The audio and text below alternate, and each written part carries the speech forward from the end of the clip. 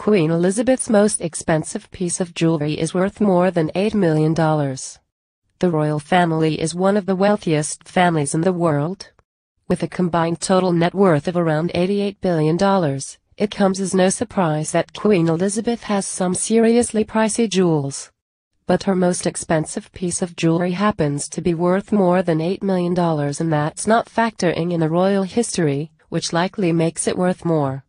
The royal family's jewelry collection spans millions of dollars for years. The media has reported on the massive jewelry collection of the British royals.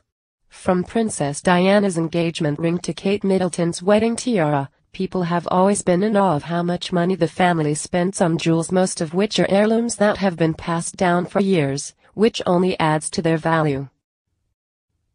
The royal family's tiaras are especially expensive. Princess Beatrice wore Queen Mary's French tiara for her wedding to Edoardo Merpelli in 2020.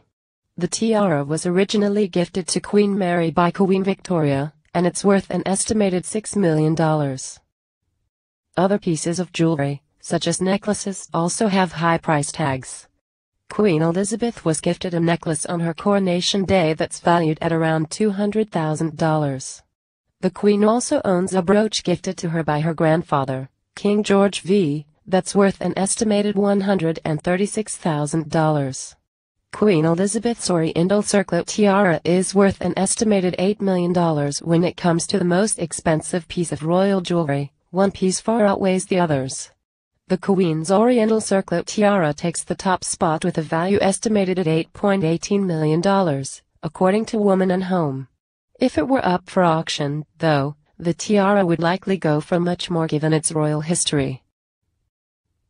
The tiara was originally designed by Prince Albert, the Queen's great-great-grandfather, for his wife, Queen Victoria, back in the 1853. The piece originally consisted of 2,600 diamonds, complete with opal accents, but it has since been downsized a bit after Queen Alexandra inherited it.